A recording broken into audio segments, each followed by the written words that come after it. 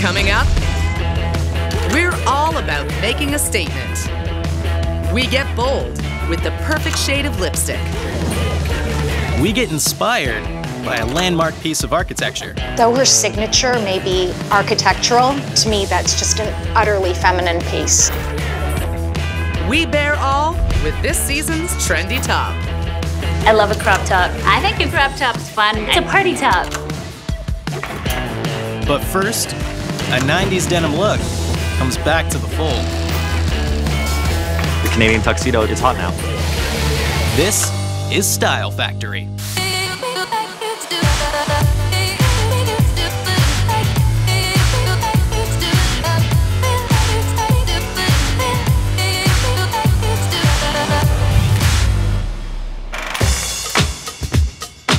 Imagine, if you can, life without jeans. If I was stranded on a deserted island, my jeans would be coming with me. Everyone should have a pair of jeans. Every man, woman, child, I mean, even your dog. They've become, I think, the most popular item of all time for a reason. Denim jeans were invented 130 years ago by tightly weaving cotton and dyeing it blue with indigo. Now, jeans really are the uniform of modern life. But they were initially worn by working men, people working in farms, in fields, and miners. But then it wasn't until the 1950s with the greaser culture that jeans became this popular fashion item. Since then, jeans have exploded into every shape, size, and cut you can imagine. Okay, so skinny, high waist, Boyfriend, boot, straight leg, Light wash, medium wash, dark wash, ripped, distressed, crop, boyfriend, embellished, faded. frayed bottom. jean shorts. Is that a lot? I think that's it. Not even close. Plus, who can forget the Canadian tuxedo? A top-to-tail denim look that hit its apex with Britney and Justin in the late 90s, and it's making a modest comeback. Well, the Canadian tuxedo is a great invention for me because we sell denim shirts, we sell denim jackets, we sell jeans. Canadian tuxedo is hot now. Brandon Spark is the fast-talking, highly enthused founder of Naked and Famous Denim that proudly caters to all your denim needs. All of them. Well, I love denim because it's versatile. Like, we've made glow-in-the-dark jeans and raspberry scratch and sniff jeans and silk blend jeans, 32-ounce heaviest jeans in the world. So I get to play with it and make amazing stuff. It's pretty much my dream job. Naked and Famous's best-selling jean is the Weird Guy. It's jean shaped like legs, so it's a little bit wider than the thigh and then gradually taper down to your ankle. We call it the Weird Guy just because I'm a weird guy and I like funny names. Like all Brandon's designs, the Weird Guy jeans are manufactured in this hip studio near Montreal, Quebec. And they all start as selvage denim imported from Japan. We love selvage denim because the Japanese make it the old school way. It's dyed in a special method called rope dyeing, which fades very beautifully. It has like that rawness to it. It makes the jeans so much more masculine and it looks great on the men's butt. Before the jeans can enhance derrieres, they start as rolls of plain denim. The fabric is laid onto the cutting table 45 layers thick.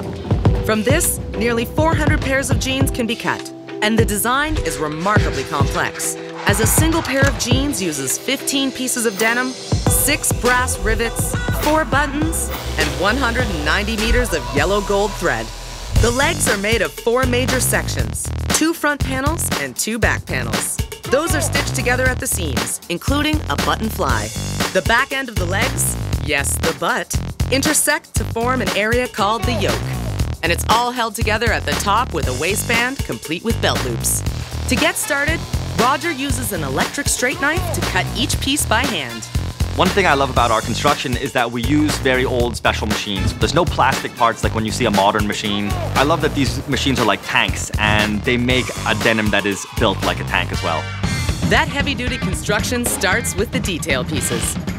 First, the fly section is put together using an overlock stitch. Overlock is a type of stitch that can close an open seam. And then the keyhole buttons are made with the keyhole button machine. Next, the coin pocket is sewn onto the right pocket sections. Denim nerds look out for the hidden selvage coin pocket. So if you look on the coin pocket of your jeans and you look inside or you look on the top of it, you'll see a little selvage edge there. The back pocket pieces are hemmed, then pressed onto the top of the leg, before being whizzed across to get stitched into place. Then we use one of my favorite machines, which is a feed off the arm machine. They say that you can't make vintage jeans without this machine. And the yoke is then passed through this machine, which is done in a feed off stitch. Now, the leg fronts are joined to the back.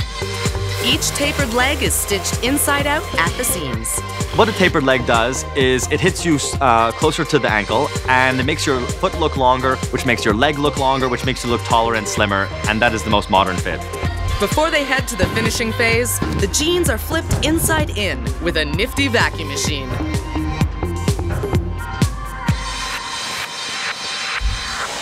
The waistband is attached, pulling the legs and the yoke together in a perfect pants shape. The belt loops are added next. Brass rivets are attached to the pocket corners, and buttons popped onto the fly. Finally, it's labeling time. There's the leather patch on the waistband, and the paper tag that attaches to the belt loop, tucking into the back pocket. Ready to pair with just about anything. Just going with a plain t-shirt and a pair of running shoes, you're good to go. But that same pair of jeans with a crisp white shirt and a great high heel suddenly is a completely different thing altogether. These jeans are fresh off the rack, but they have to get out to come alive. For me, the only way to distress a jean is to wear it. You know, go out and play sports in it, or go to your job, or ride a bike, do whatever you do, just wear it and live your life in it. Up next, we get vertical with the season's popular crop top. The line, it needs to go from here to here, never here, here.